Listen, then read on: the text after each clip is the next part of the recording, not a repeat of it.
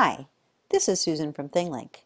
Today I'm going to teach you how to easily update your resources by replacing the background image in any of your ThingLinks. Let's start by finding a ThingLink that needs updating. This one happens to be embedded in a recent blog post. Now here's a ThingLink that I've been building for the Teacher Challenge, and it's to serve as a resource of activities that are submitted to the challenge down below, as well as to introduce participants to a great way to use ThingLink in Google Apps to collect and display information. What's really nice about this image is I'm able to easily add new activities submitted by teachers to the ThingLink Challenge and just quickly add a tag and pop them onto this resource. So it's a growing resource with lots of space down here to grow.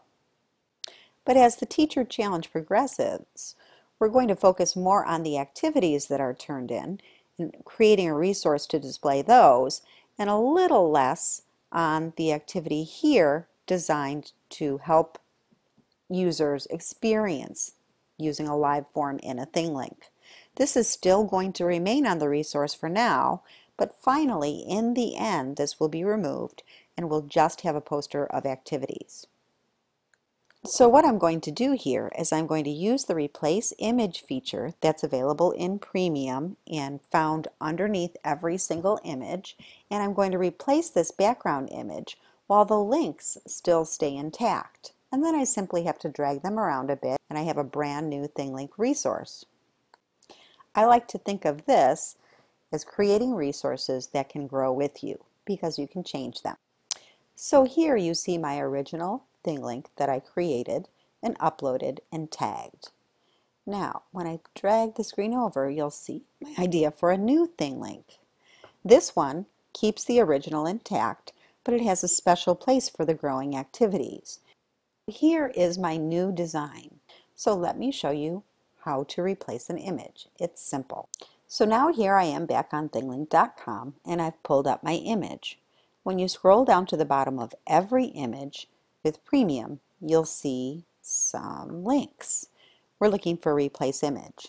That's all you do is click on it, navigate to find the image you'd like to replace it with, and click Replace. Now you can see the new background image replaces the old one. All of the tags are still intact. They still work. And the only thing I need to do is just adjust them a little by clicking on Edit and matching them up again. And that's not too hard to do. After I'm done rearranging my tags, I simply need to save. And I can view the updated version right on ThingLink. But the beauty of this is I can go back to the blog where it was originally embedded and the changes will take place automatically. Here's the original blog post that we started with, and when we scroll down you can see my new updated ThingLink image. I hope you'll find this feature as handy as I do. Happy tagging!